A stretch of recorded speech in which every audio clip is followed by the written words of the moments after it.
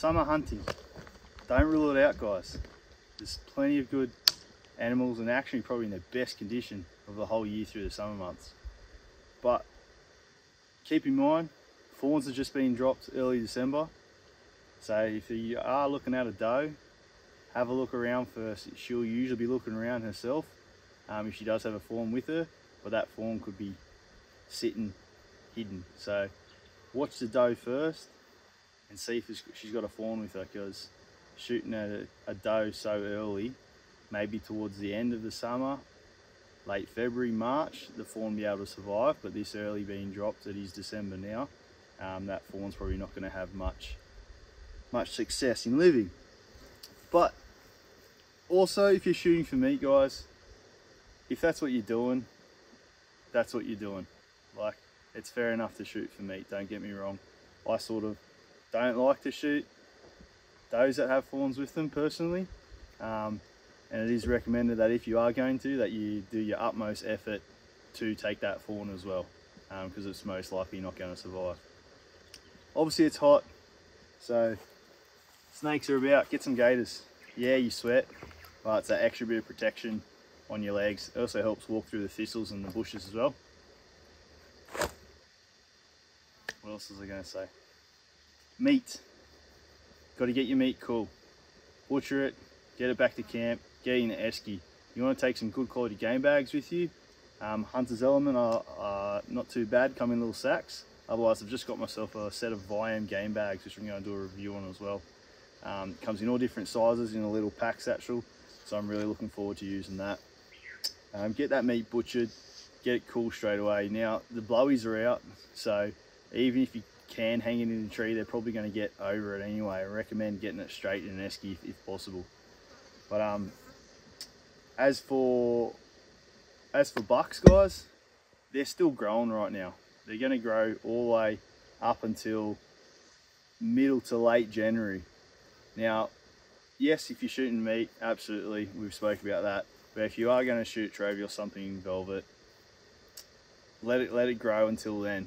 Late January, that's when they're pretty much fully grown, and just before they're going to strip. Now, if you shoot something real early, their antlers are still growing, so they have blood in them, and that's going to be really hard to preserve. You can preserve it using formaldehyde and a few other features, but it's a pretty what do you call it, hazardous toxin, so probably not the best to use. There are some stuff coming out of the States which is good, which you can spray on. I think it's from Velvet Tech Technologies, which I'm actually going to look into getting a bottle myself.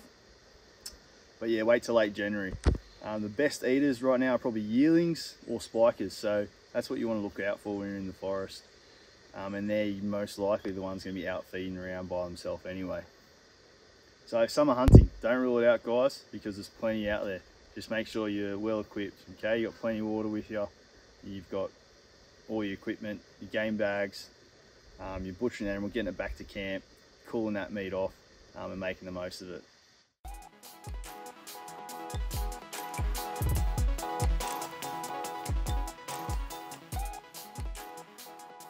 So hunting in the summer, you look for water sources. Obviously all animals, even we need water.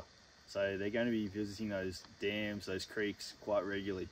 Now, hunt early as the rest of the year when they're up and about. Hunt early mornings, late afternoons. If you're out about during the day, they're most likely going to be bedded up and out of the heat, as we want to be as well. So check for in the thick pines, real thick woody areas where they're going to hide up out of the way. But water source is probably my first point to check. Another one, especially with the blackberries coming on, those deer are going to be all over them. So if there's blackberries growing down in the creek gullies, always sit up high and watch them. They're most likely going to be on feeding throughout those blackberries end of December, early January. Spots I was talking about, those dams. You see all in between pines, deer coming down this gully, or game pigs feed across that edge there. Especially in summer, that's where they're going to be.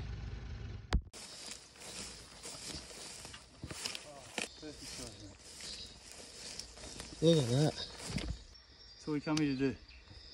summer hunting. Some people don't like it, but results speak for themselves.